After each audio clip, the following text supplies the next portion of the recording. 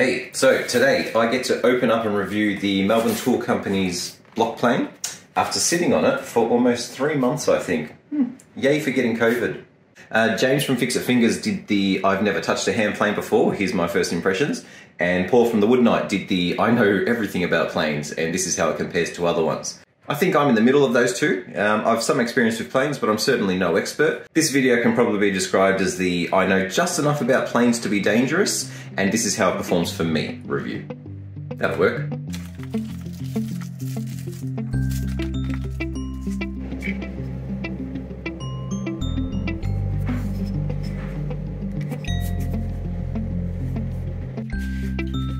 How cool is that piece? Now, the Melbourne Tool Company, they are a brand, or I guess like an offshoot sort of thing that was set up by Timbercon. I have done work with Timbercon in the past, however this was bought with my money, my cash, so I get to say whatever I like about it. The first thing I'll say about it is that I quite like the packaging, it's a pretty cool design. Having said that, it's going to go in the recycling bin in a second, so it'll look nice while it's in the bin. I bought this a little while ago when it was on sale, so I paid $159, I think. The sale's finished, I'm sure they'll put it on sale again, but the standard price is about 20 bucks more, it's about 180 or so now. So 160 is the most I've ever paid for a plane. I do have a few of them up here, all of them are eBay or Trash and Treasure specials. I think probably about 80 or 90 bucks is the most that I paid for any of these, but they're all second, third, fourth, fifth hand, you know, one of these is about 100 years old. Oh, I do have another plane that I bought last year. Come on. It doesn't really fit in the drawer. Oh. Let's talk about wood movement. Bloody come out. Oh, we got it. Wow, that used to slip in there quite easily. That's what she said. Anyway. Last year I bought this little chamfer plane from Banggood, I think. So this one's pretty cool. It's for putting chamfers on the edges of boards. It works well with softwood. On spotted gum and Merbo, which I use a lot because that's what I've got a lot of, it's pretty crap. But that's more of the wood than anything else. I don't think you can, it's just not sharp enough, basically. It works for a lot of things, but not for spotted gum and Merbo. You know what, I do have a block plane as well. The old Trojan Special from Bunnings. I think I bought this about a decade ago, probably paid about $15 and probably thought I overpaid it at the time. It's a piece of steel that's been bent. It's a pile of crap and it's going in the trash. I only remembered I had it because I'm opening up the new one. So anyway, yes, I've got 5 or 6 planes up here plus the chamfer plane, so you might be thinking, well, Woodfather, what are you doing? You don't need to go buy another tool. And to be honest, you sound like my wife. Yeah, no, you're both right. Pretty much anything I want to use this plane for, these planes or that chamfer plane will be able to do for me as well. The difference is that they're generally a lot bigger, a lot heavier, and they need 2 hands to control it, whereas this one is just a one-handed boy. A block plane is definitely not a necessity when you're starting out woodworking, but I'm not starting out woodworking, so I get to splurge on these little treats. So if you go shopping for a block plane at one of the main woodworking stores in Australia, you're not really spoiled for choice, to be honest. You can go really cheap. There's a model called the Groz or the Groz, which is very close to gross. Why would you call your company that? So with the Groz ones, after reading a bunch of reviews, it sounds like it could be a good tool if you want to put in the effort to clean it up and spend a few hours tuning it and making everything right, which I don't want to do. If you wanted to, you can go to the other end and buy something that I would consider quite expensive, so 300 plus for a Lee Nelson or a Veritas block plane. So that's the 2 ends of the price scale there, and in the center you'll find the Luban or the Luban block plane or the Melbourne Tool Company one. After watching Paul's review, it seemed like the Luban and the Melbourne Tool Company block planes were quite similar in quality and price point. So I like other stuff I've bought from Timbercon, they're only around the corner, so hey, sure, I'll go buy this one. I'm going to use this tool for a couple of very specific tasks. Number one, I want to clean up end grain joinery. That's something I use the big planes for, but it's a little bit fiddly. I'm hoping that a block plane is going to excel at that. That's what they're supposed to be for. And the other reason would be for the standard practice of, you know, breaking edges, putting chamfers on, roundovers, that sort of thing. There's a good chance that I put a roundover on everything in the workshop once I get this tuned up. Again, all of that stuff can be done with the planes and the other tools that I already own. The difference is this is smaller, it's a little bit high quality, it's got a tighter angle on the blade, and I can use it with one hand. First impressions are quite nice, it's not even put together, but look at this little wheel. Oh, too far. We'll go the other way. My other planes don't do that.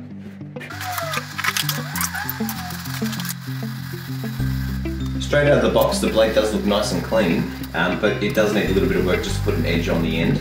Cleaning up the back took me about 30 seconds. It's really quite flat, quite nice. This is what I've been using to sharpen for the last couple of years, and it works, but it's kind of messy and I'm sort of over it. So what I've actually done is I've gone out and bought myself a whetstone grinder as well. So I haven't got that set up yet, but I'll do a review on it very, very soon. Make sure you hit subscribe so you can see what that one's like. A couple of years ago, to help me with sharpening, I made this little guide block. All it is a guide so that you put your chisel up against it, put the blade right up to the edge, and now when I go and put this guide underneath, I don't have to think about it. I know that it's at the exact angle that my chisels are always going to be ground at. And then on the other side, I've got one for a slightly different angle for plane blades. However, being a block plane, this angle is a lot steeper than what I have my bench planes at, so I can't use this block for it. So I'm just going to sort of freewheel it, which I hate doing because I'm pretty bad at this stuff.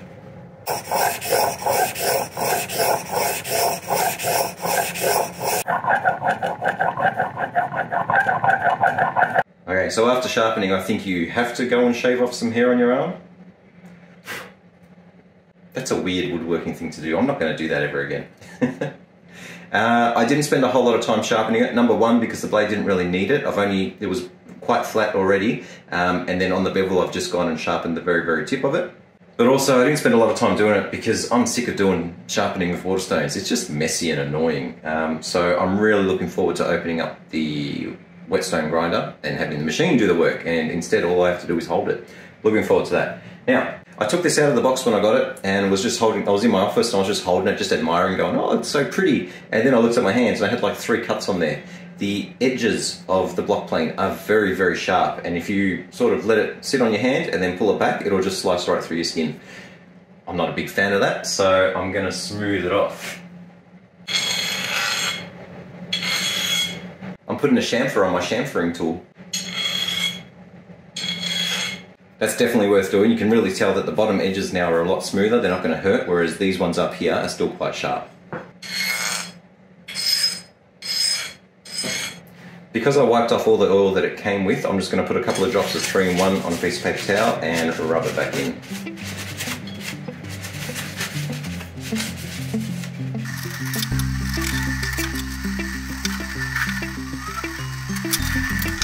Now you may not need to, but you can download the instructions for the plane from their website, which is really cool. And on there, it tells you exactly what you need to do when you're setting it all up. So, number 1, loosen the lever cap wheel just enough so adjustments can be made without excessive force. So that's the lever cap wheel. I'll tighten it back up because it's super loose at the moment.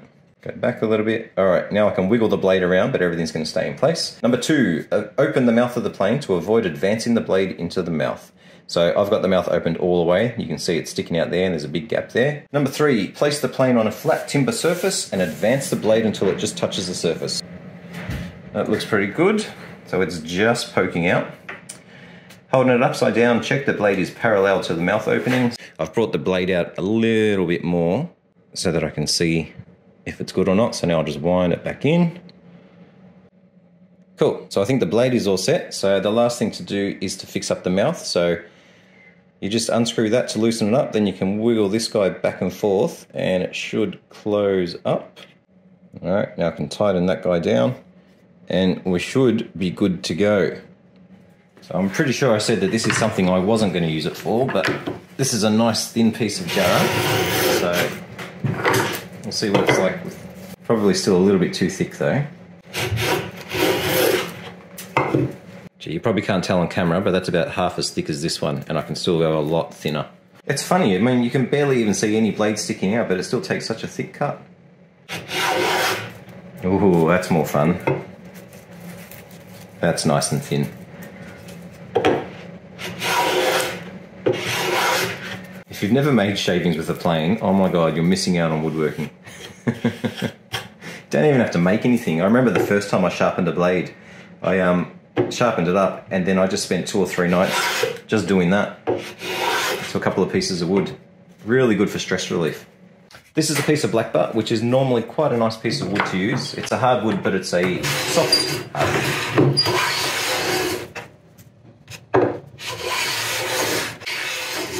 The grain actually goes all over the place up here, which is a problem I had with a couple of projects that I use this wood for. I can see that it's really smoothing it out now. Now the point of this plane is for end grain. I don't want it to blow out on this end, so I'm just going to put this this piece here to keep it nice and tight.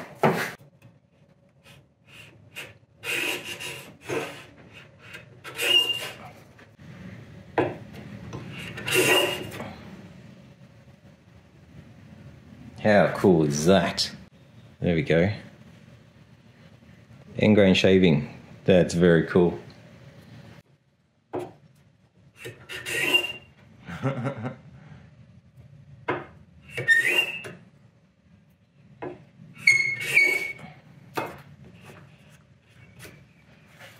Perfect. That's exactly what I want it for.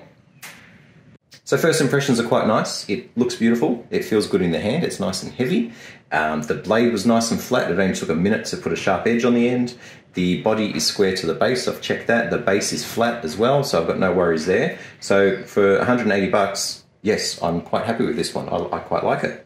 The other guys pointed out some flaws in there when they did their reviews. I think James might have had a little rust spot on the body.